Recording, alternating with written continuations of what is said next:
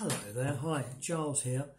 This is just a quick video to link in with a post that I've put up on our blog sites within the last few hours. Put up an article about the top 30 UK grammar schools for this year, 2021. All of the grammar schools in the UK produce great results. Sure, we know that. That's a given. That's evidenced enough over the last few decades and decades before that. But these ones, they're even better.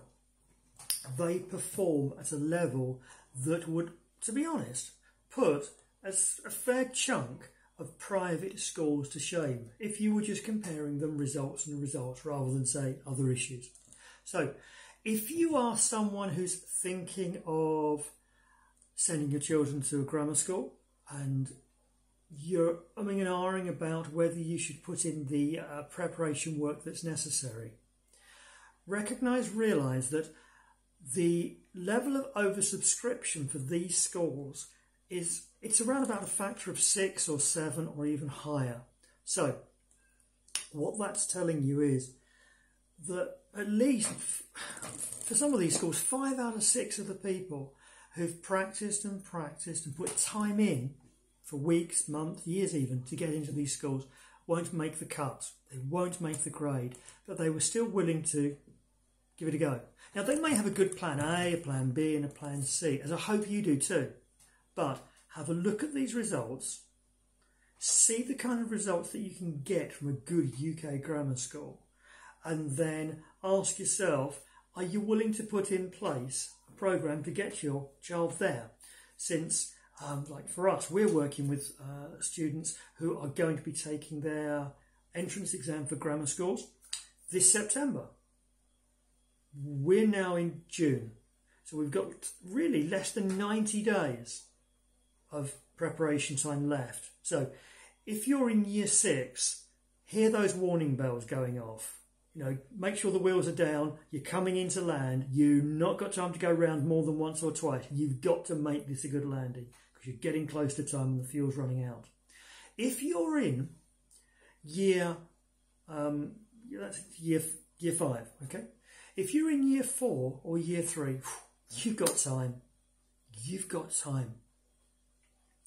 Slow, steady, regular progress will build up the strength. But remember, the score you're looking for could well have been oversubscribed by a factor of 5, 6 or 7. The data is out there. Step back from looking just at the school's information. What I'd suggest is look at some of the other information that's on the internet, where many of the great and good websites collate and consolidate information on admission criteria, admission levels, oversubscriptions. So you need to know how many other people you're up against.